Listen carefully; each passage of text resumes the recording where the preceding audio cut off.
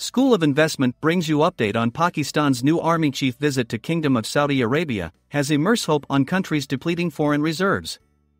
As per news coverage, there are strong commitment from Saudi Arabia.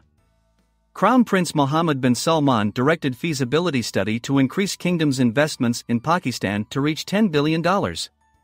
The investment would be in setting up a refinery in Pakistan, for which the Pakistan's government need to complete modalities including finalization of refinery policy.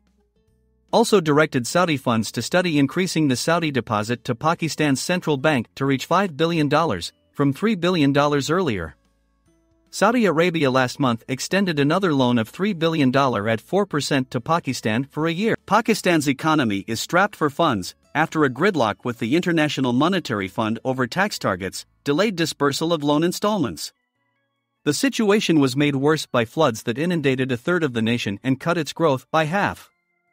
The nation's foreign exchange reserves dropped to $4.5 billion, the lowest in almost 9 years and enough to cover less than 1 month of imports. Pakistan is also looking to seek extension of a $2.1 billion from China that is due in March. About 30% of Pakistan's foreign debt is owed to China, including state-owned commercial banks. The friendly countries are the only hope until the inflow from IMF is confirmed.